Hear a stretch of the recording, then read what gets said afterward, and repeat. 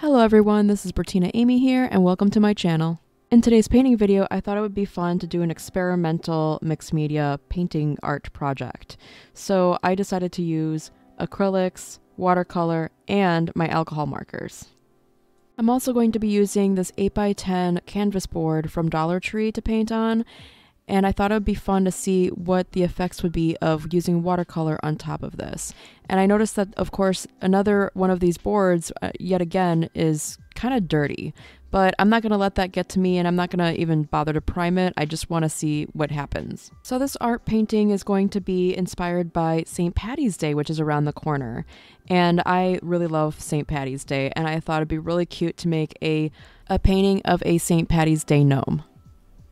So like in my previous DIY painting videos, I decided to go ahead and create my own template of a gnome, a St. Patty's Day gnome to be exact. So we're going to take the template, we're also going to take one of these carbon sheets with the shiny side down, and we're just going to take a pencil and just trace the template over top the canvas board. I'm going to go ahead and speed this part of the process up a little bit. Now, once you're done tracing the template, I highly recommend that you first take a peek to see how the tracing went, just to make sure that every area was covered. Then, like in my previous videos, go ahead and take the Sharpie and outline everything. I'm going to go ahead and speed this part of the process up a little bit.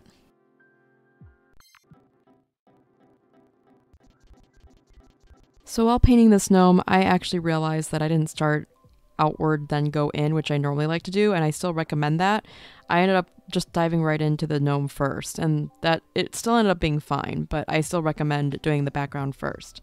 And anyways, I went ahead and decided on painting the gnome with acrylic paint first. And make sure that you know what colors you want to use before you start, and make sure you set up your station as well. So for this gnome, I chose 2 different shades of green because I really wanted the little clover, 4-leaf clover, to actually show up instead of like blending in with the hat. So you can of course choose whatever colors you'd like to use. So while the gnome's outfit was drying, I went ahead and decided to switch gears and paint the sky. And with the sky, I decided to use, or the background in general, not just the sky, I decided to use watercolor just to see how it would turn out. And for my sky, I used a combination of purple, blue, and black. I'm going to go ahead and speed this part of the process up a little bit. So I started out first by painting the entire background, including the grass, with black watercolor.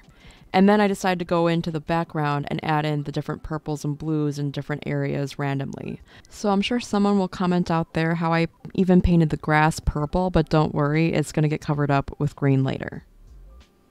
So then I go back to the gnome and paint it in acrylic paints again, starting with the nose first. Then I take my other shade of green and decide to give the clover color and the hair ties, the sort of palm thing on the hat, and even the shoes also green. I'm going to go ahead and speed this part of the process up a little bit. So at this point I hadn't decided to color in the shoes or the hair ties green yet, but I go ahead and start on the hair with a base color of brown. And I highly recommend that you always start with the darker shade of hair first, just to get in the shadows first, and then you can always add in strands of lighter shades with a lighter shade of brown or whatever color hair you choose. Just make sure it's a lighter shade of that color. I'm going to go ahead and speed this part of the process up a little bit. So I felt that the painting could use a second coat, so I went ahead and did that off camera, and then I added in the highlights of the hair strands. So for the moment you've all been waiting for, I finally get around to the grass now that everything's dry, and I go ahead and cover it with green watercolor. I'm going to go ahead and speed this part of the process up a little bit. And once you're satisfied with your painting, then let it dry for a little while. Then go ahead and take your black Sharpie and go over the outline once more. I'm going to go ahead and speed this part of the process up a little bit. So once you're done with the outline, you can go ahead and decide how you want to add details to your piece. In my case, I decided to make it look as though this gnome was wearing something really fuzzy.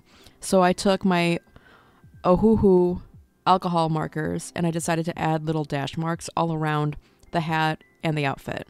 Then I grabbed a green marker to go ahead and add additional grass lines to the piece. I'm going to go ahead and speed this part of the process up a little bit.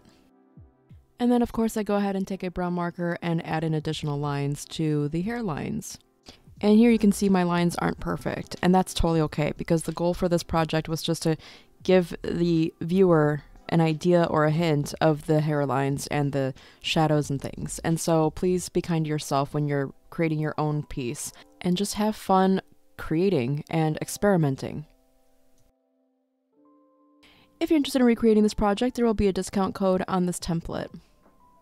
If you enjoyed this video, please like, comment, and subscribe, and we'll see you in the next one. Thanks for watching. Bye!